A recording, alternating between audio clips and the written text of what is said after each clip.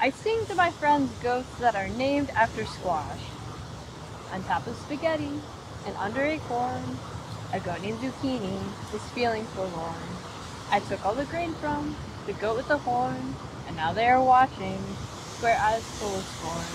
I love that zucchini, I tap it in cheese. You're my favorite meatball, but I'd eat you with cheese. Printer test poem number 1. Back to the old ways. Turns out, if you jam a squid in a shoebox, it won't print your English paper. Nobody wants to work anymore. Rocky sold his dog, and you can too. Filmmakers from New York and LA swarm the small theater to explain how to make it big. Some people just aren't willing to leave their loved ones to gamble in dystopian America to be a background character in someone else's life, they explain. I went home to cuddle my cat who I wouldn't trade for $1 million. How could I sleep at night not knowing I could simply buy him back? Entrepreneurship 3. My buddy Chet has a small business.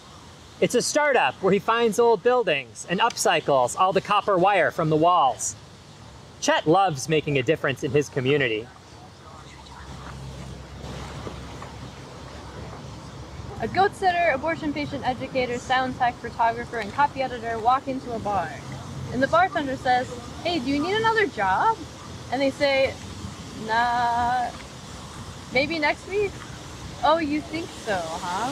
"Yeah, I'll be done remodeling my boss's website by then, just as long as it's before farm sitting and after writing my manifesto." The bartender shook his head. "When you came out as non-binary, you realized it wasn't required to be multiple people, right? Anyway, what's your dream job?" They laugh in ADHD and says, "I'll get to that later."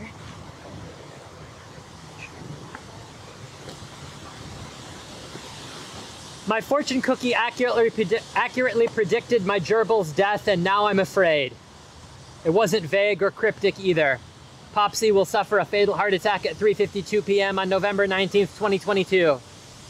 And the back had an ad for the world's smallest crematorium.